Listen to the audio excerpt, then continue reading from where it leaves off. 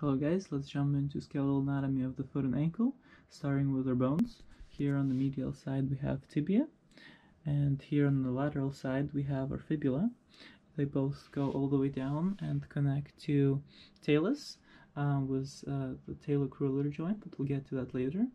They also make up the tibia. Here we have on the medial side our medial malleolus, and on the lateral side here we have the lateral malleolus. That's an extension of our fibula, but we'll get to those in landmarks. Anyways, they connect to talus. Talus in turn connects on the bottom to calcaneus, our heel bone, and anteriorly it connects to navicular, tarsal that holds up the medial longitudinal arch. From navicular, as we go a little bit forward, then we have our three cuneiforms, 1, 2, 3, that all connect to the first three metatarsals. From there we have on the lateral side we have our cuboid, again connecting to those three cuneiforms and calcaneus. And as I already said, we have our metatarsals 1 through 5, and then we have our phalanges 1 through 5. Phalanges 2 through 4 have 3 bones in them each. We have our proximal, intermediate, and distal phalange, and our hallux, our big toe, has only 2. It has proximal and distal, and we'll get into the joints between those later. And I think those are all the bones. Alright guys, let's start with the joints. Let's start with our phalanges actually. So here we're gonna have at the very end our distal intermediate phalangeal joints, which we call abbreviated DIP, and on the proximal end we're gonna have our proximal intermediate phalangeal joints. It's important to note that our big toe only has the distal intermediate phalangeal joint because it only has one joint right here, and we say it's a distal one. Right, and then we have our metatarsal phalangeal joints right here, where our metatarsals connect to our phalanges. Then, where, as I mentioned previously, our tibiac and fibula connect to talus, we have talocrural joint. And under our talus, right here, we're gonna have a subtalar joint that connects talus to calcaneus. Alright guys, let's start with the landmarks, and as I've already mentioned, the malleoli, so on the medial side over here, it's going to be a part of our tibia going down. We have our medial malleolus, this little bump right here, and on our lateral side, as a part of our fibula, we're going to have our lateral malleolus, and later on we'll talk about the tarsal tunnel that goes here. Right, next we have dome of talus, which is just the upper version of talus over here, where the tibia and fibula actually sit on. Then we have our calcaneal tuberosity.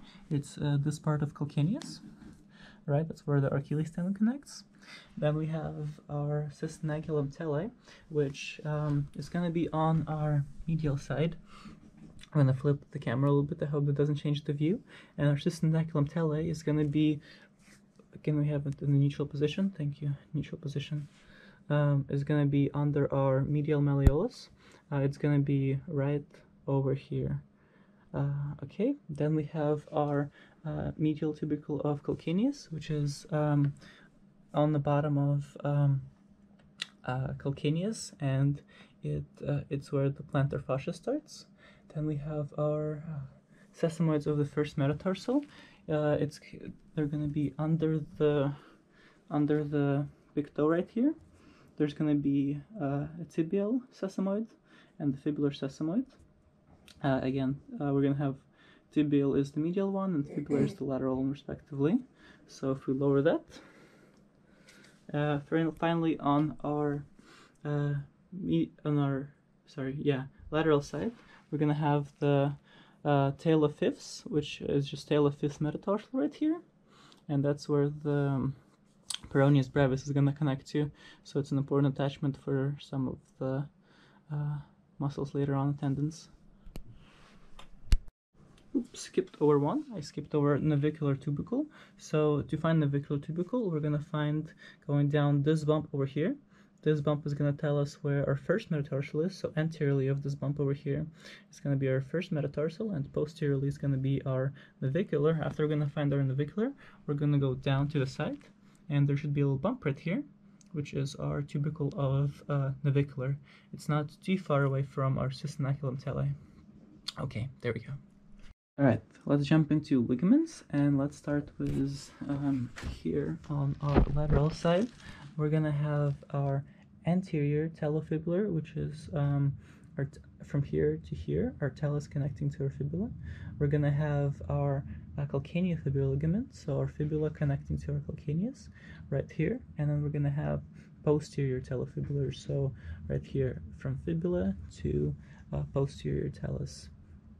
So anterior talofibular, calcaneofibular, and posterior talofibular. Next, we're going to have anterior tibiofibular ligament, which is right here at the top, where tibia connects to the fibula. Anterior tibiofibular and posterior tibiofibular, or just tib-fib for short. On the back, next we're going to have the deltoid ligament here on the medial side of the foot. We're going to have deltoid ligament is called so because it's in the shape of a triangle. It's going to be right here, connecting to the medial malleolus. Have our deltoid ligament.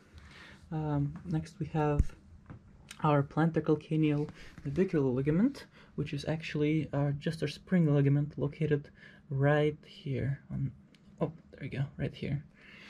And finally we have plantar fascia on the sole of the foot, stretching from the medial calcaneal tubercle to the heads of our metatarsals.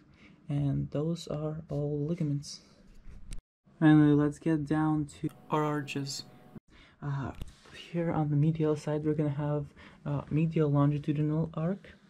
On the lateral side, we're going to have the lateral longitudinal arc.